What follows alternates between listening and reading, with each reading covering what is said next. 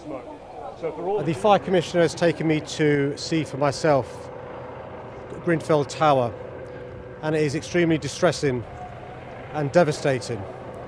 Can I begin by saying my thoughts and prayers, as I'm sure the thoughts and prayers of the entire country are with the family and friends of those in the building and affected by this tragic and horrific fire. We do know that a number of people have died, I'm afraid, and the commander has given you the figures that we have. I'm afraid it's likely that the figures are going to go up. The fire crews continue to work tirelessly to go into the premises, to extinguish the remaining fire and to search the premises.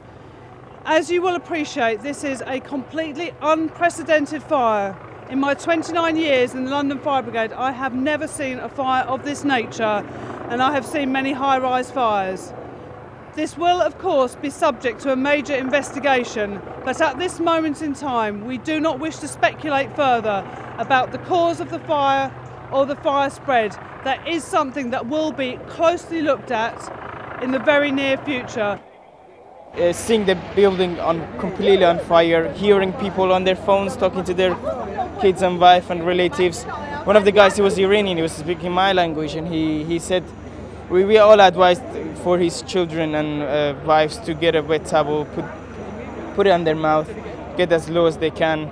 After 10-20 minutes we lost connection, so it was so terrifying. You could see every half an hour just 5 people coming out, and you see the ambulance taking the bed, and coming back empty. They were so slow, they were shocked. As soon as I arrived, someone just shouted so loud, look at the 17, 18 floors, look at there, look at someone is jumping. So we all looked and we saw someone just, guy or girl, man or woman, I don't know. There was a few together, and some managed to get out and some tripped on bodies that were on the stairs, and then there was a break-up at that point.